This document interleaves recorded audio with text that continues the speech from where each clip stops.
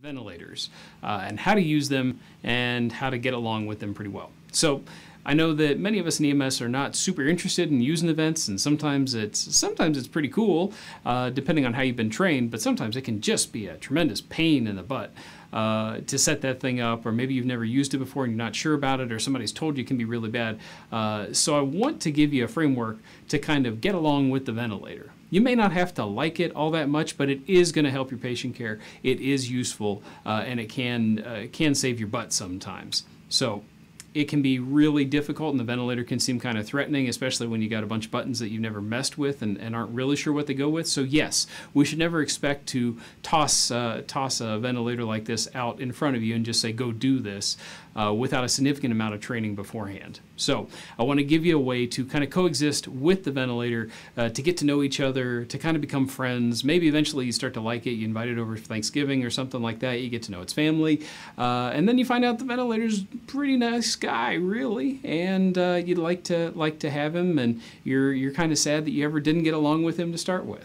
So EMS ventilators come in all shapes and sizes, everything from really simple pneumatic powered ones up at the top that really just have some gears and some springs in them. Then you get a little bit more complicated, like with the auto vents and the parapacks there, but still not a whole lot of electronics to really do a lot of other functional stuff. And then you can get into the ones that are getting more advanced, like the impacts of the Eagles and the Hamiltons and the Revels, the ones that are basically the same ventilator that you have in the hospital, but portable.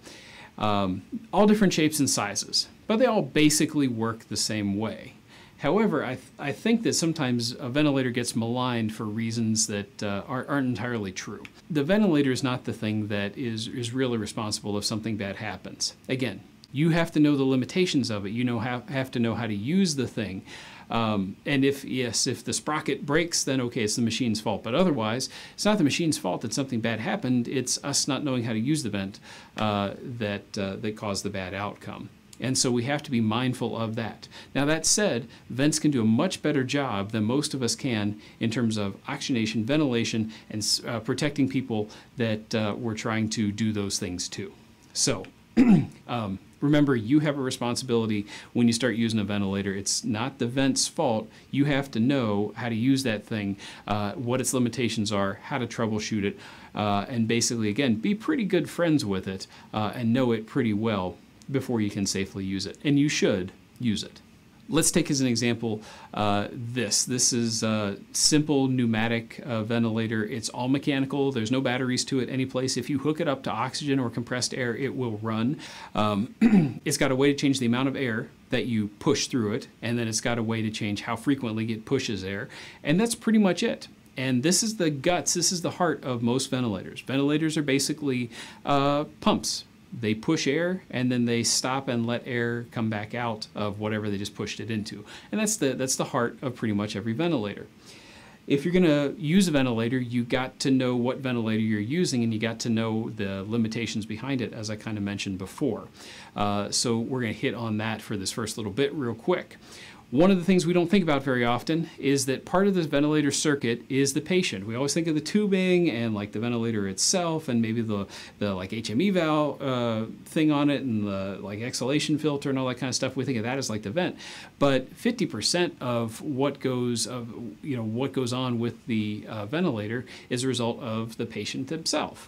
So, some stuff you got to know about the patient. It's not acceptable to pick up a patient on a ventilator, take him to another hospital, and never know why he got intubated. Was it because he was hypoxic? Was it because he was not ventilating well enough and his CO2 was super high? Or was it because he wasn't protecting his airway? Or was it because he was a jerk and you didn't like him and you needed some way to get him through a CT scan, and so we decided to put him down and intubate him or something like that? All of these are possibilities. It is important for you when you pick up a patient to know why he got intubated and why he's on the vent. It's important to know, when did he get intubated? Did this just happen a few minutes ago, like right before we got here, and we're going to have to sort out all these problems that happen right after you put somebody on a vent? Or has he been stable like this for 6 hours or 6 days? When did he actually get intubated and why? Super big questions. When he got intubated, what meds did he get? And what we usually are talking about there is, did he get just sedative medicines or paralytic medicines, and has he gotten anything since then?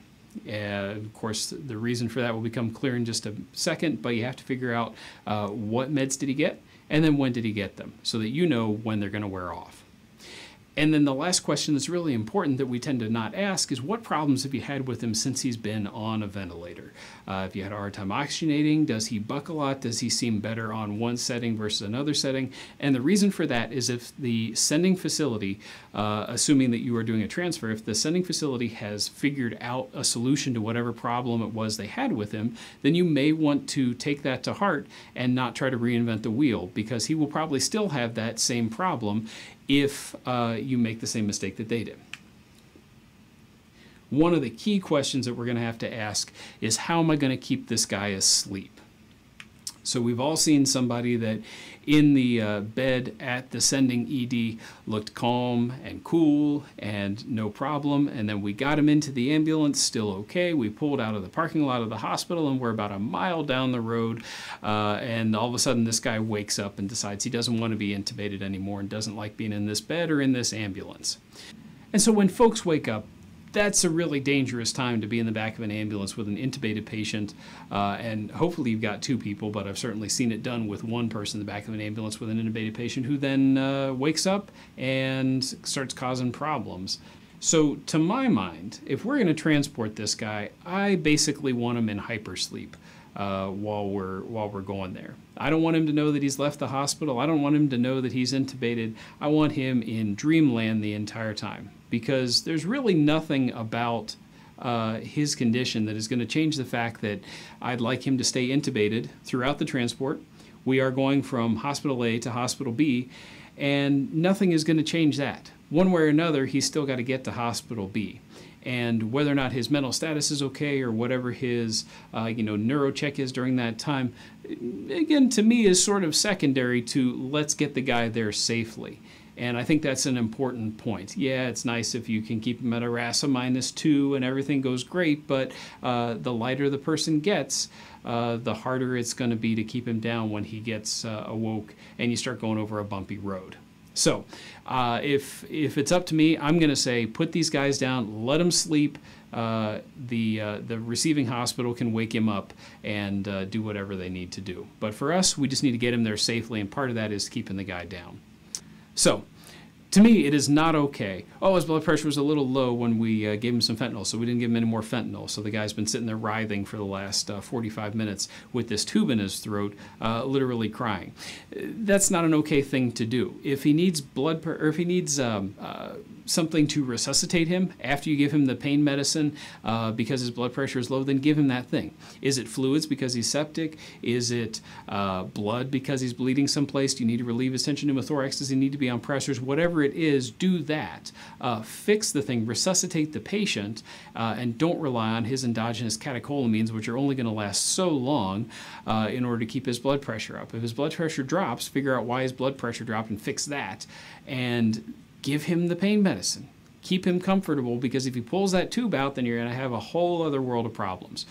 Likewise, rocuronium is not a sedative. It's not okay to just put this guy down without giving him any sort of analgesia or sedation to go along with it. I know it happens sometimes in a well-meaning way, in that we ran out of all the other sedatives we have, and in order to keep him safe, we went ahead and paralyzed him. But I've also seen it done as frequently, probably, in saying well, he was drunk, and so we didn't give him any sedatives. We figured he was already sedated. That's not cool. Now the guy's been rocked for an hour or so, and when they wake up, they remember a lot of that, and that's not good. So rocuronium is not a sedative. And pain and terror are not vasopressors. Treat their pain, get them some sedation.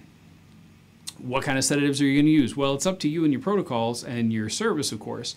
A lot of us are going to reach for propofol to start off with, because we know about it and we know that it's quick on, quick off, and we can give a bunch of it, maybe cause a little bit of hypotension, but for the most part, we're pretty comfortable with propofol. If you are going to give propofol, and it's not a bad choice, what I would say is I would lean real heavily first on some sort of pain medicine.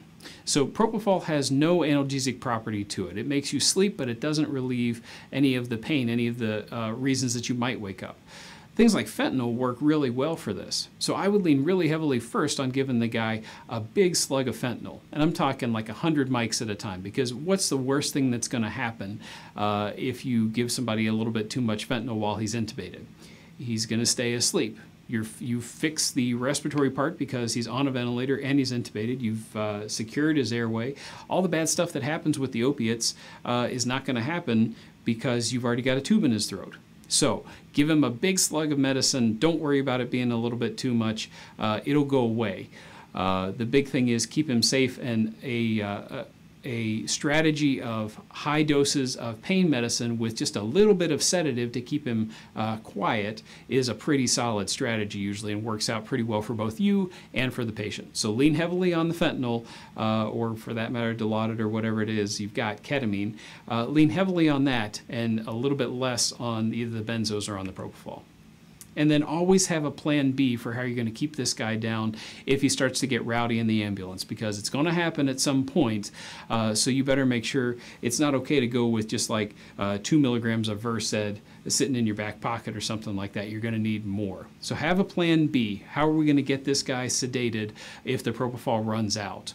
Or if I give him my 100 mics, 200 mics of fentanyl that I've got here, what's going to be my next step? Have something else ready to go. Have another bottle of propofol or another drug kit ready with you, because if you get 45 minutes down the road and you've still got 20 minutes to go and the guy's a wild man, that's dangerous for you and dangerous for him. So have a plan B on your sedation and think ahead of times.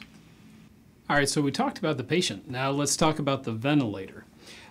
So most ventilators, again, if they're really complicated, they can look something like this, although it's sort of like looking at the cockpit of a plane. Once you sort of figure out what each individual button does, it's really not all that complicated anymore, and it's not nearly as frightening to look at as you might have thought.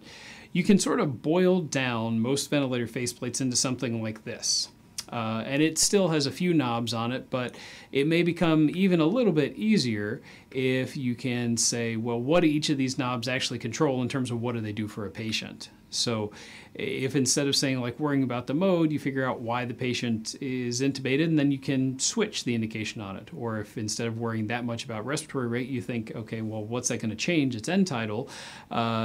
Then that's the thing that respiratory rate drives, then it becomes a little bit easier to sort of think of. So think of each of these knobs as not so much controlling maybe a thing on the vent if you want, but think of it as changing a setting for the patient or what the patient is doing, and then you can monitor that setting. So let's go through each of these real quick. Ventilator mode itself. The simplest mode of ventilation. The mode is the way that the ventilator sort of understands to give breaths and to let breaths come back out after that. So the most simple form of ventilation is a ventilator that goes every 6 seconds, I'm going to give a breath of 500 mLs. That's called continuous mandatory ventilation. It's a set rate at which the patient is going to get breaths, and you're not going to get any breaths in otherwise. So if the patient has an ET tube that's occluding their airway and you put them on CMV, then that patient is going to get a breath every set amount of time, every 6 seconds, let's say. If he tries to take a breath in the meantime, the ventilator will not let that breath go through most of the time. So you can understand where if the patient still has some spontaneous respiratory effort and doesn't want to breathe only every 6 seconds, but maybe wants to take a breath at 5.5 seconds, that can be a little distressing for the patient. So you don't see a lot of CMV used with most ventilators anymore. You might see this on like a CPR vent that's going to give 500 mLs, again, every 6 seconds. Somebody where there is absolutely no chance that they have spontaneous respirations. But otherwise, we've gone to better things that work with the patient a little bit better. There's sort of 4 basic ways that the ventilator decides how to give a breath and what triggers it to give a breath. So you need to make a choice on 2 different parameters, either AC or SIMV, and then volume control versus pressure control. And we'll set up a matrix to figure out what that's all talking about in a minute. But let's hit each of these real quick. Assist control means that the ventilator is going to give a breath every set amount of time, again, every 6 seconds or so. But if the patient in the interim tries to take a breath on his own, the ventilator will sense that, and when it senses the patient has taken a breath, it will give the patient a full breath along with it. So every time the patient tries to take a little breath, the ventilator senses that and says, oh, this guy's trying to breathe, give him a breath. It will give a full tidal volume breath along with it. So if the patient does not breathe at all, then that's okay. The ventilator is still going to give him a breath every, again, say whatever the rate is, 6 seconds or so. But if he tries to take a breath at 3 seconds, the ventilator is going to go ahead and give him a breath. So this is good for patients who are still trying to breathe on their own, but maybe they're getting tired because they had a COPD exacerbation or something like that. This helps you to take big breaths in. Synchronized intermittent mandatory ventilation, or SIMV, is a little bit different, but still based on the same basic principle. So the ventilator is going to give, basically going to give a breath at whatever rate the operator sets it as. So let's say he gets a breath, we're going to tell him to give a breath every 6 seconds or so. In SIMV, if the patient tries to breathe on his own, though, the ventilator will sense that and it will open a valve and let the patient take whatever breath he wants in the meantime. It won't give him a breath, so the patient may take just a little tiny breath with it, but the ventilator won't help him with that breath. It'll just allow him to breathe through it. So again, if he is not breathing at all, then the ventilator is going to give him a set tidal volume or set pressure at a set interval every 6 seconds or so. But if you try to take a breath immediately after that, the ventilator will just open the valve and let you take whatever size breath you want without giving you a lot of support with it. And then it does some math and tries to make sure that you're getting the appropriate minute volume so that you're not, not taking a bunch of little tiny breaths with no support. And if it needs to give you another breath, it will give you another breath. But that's the big difference between assist control and SIMV. In assist control, every time you try to take a breath, the ventilator is going to give a full volume breath. In SIMV, every time you try to take a breath, the ventilator is just going to say, go ahead and let you take in whatever air you want. But either way, in the end, if you're not taking a breath, the ventilator will give you the breath at whatever rate you've preset the thing to do it at. So the next thing to talk about is volume control versus pressure control, the second thing that you have to kind of determine when you're setting the mode of ventilation. Volume control and pressure control are how big a breath the ventilator gives and what the ventilator uses to determine about how big a breath to give. So volume control is easy to set. You set how much volume you want the ventilator to push through. If it's 450 mLs, you set it to 450 mLs, and every time the ventilator gives a breath, it's going to push 450 mLs out through the port. That's pretty easy to set. Pressure control is a little bit different in that it tells the ventilator you set an amount of pressure that you want the ventilator to push. And the ventilator will push until it reaches that set of pressure, until it's put enough air out that it reaches that pressure limit in the chest or in the airway or in the tube or whatever it's hooked up to. It will push until it reaches that pressure limit, and then it will cut off. So instead of setting a volume, you tell it, I'm going to set a PIP of 20 or something like that. So it's going to push until it reaches that pressure of 20, and then it's going to cut off. And if you got 300 milliliters as your tidal volume, as your breath, then okay, that's what you got. If you got 600 before it reached that pressure, then that's what you got. What does it really matter all that much? Well, volume control is pretty easy to set. You turn it, you dial it up, and then you're done. Pressure control is probably has probably a little bit less work of breathing for the patient and maybe a little bit more comfortable for the patient. Although, again, most of the guys that we're going to deal with are probably going to be fairly heavily sedated. Pressure control, though, can be harder to set, and it's easier to screw it up. It's hard to screw up volume control. You just tell it what pressure or what volume you want, and then it does its thing. Pressure control, you've got to watch it pretty closely. Pressure control can also change from breath to breath and from moment to moment. Well, not moment to moment, but over the course of several minutes. You could have set somebody so that they're getting tidal volumes of 450 milliliters with each breath, and something changes, and now the patient's getting 250 milliliters with each breath. So pressure control is probably a little bit better for the patient, maybe, but easier to screw up. There's also these other things like pressure regulated volume control that kind of takes both of those things, where you set, as the operator, you set an amount that you want the patient to get. You want him to get 450 milliliters of volume with each breath. And then the ventilator sort of messes with how fast it gives that breath and changes it around to keep the pressure within a set parameter as well. So you get sort of the good things about the pressure control, but you get the good tidal volumes that you set with volume control. So PRVC, it's a computerized mode of ventilation, so you can't use it on like a little pneumatic vent or something like that, of course.